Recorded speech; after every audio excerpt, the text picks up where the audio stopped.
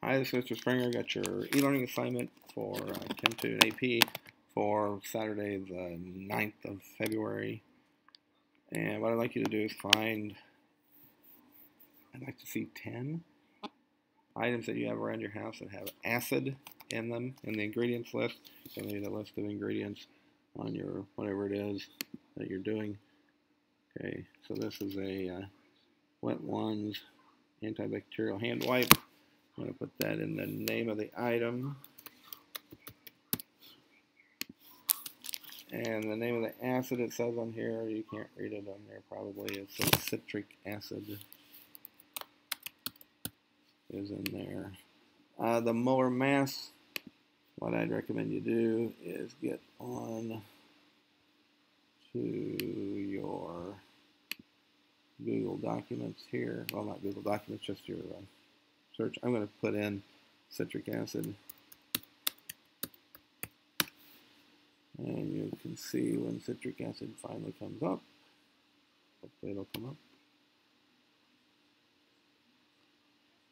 Hopefully it'll come up. Bango, look there. Citric acid. There's the formula, there's a molar mass, and that sort of thing. So let's include that information. Formula, or molar mass, is 192.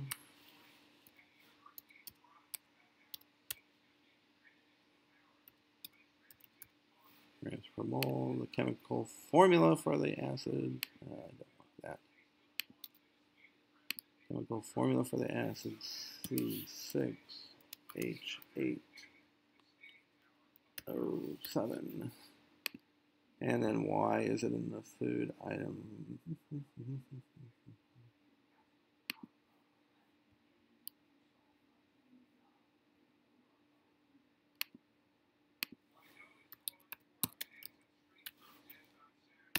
See if it says in uses of citric acid. Natural preservative.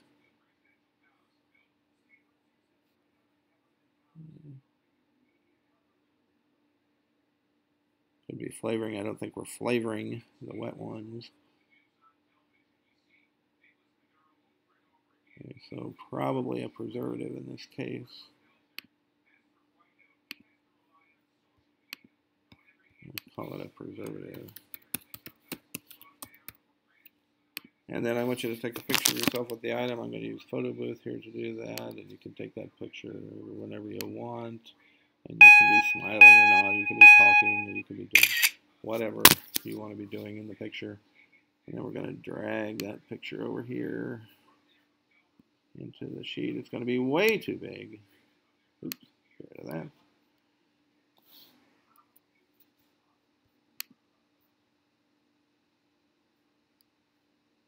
And we need to resize the picture.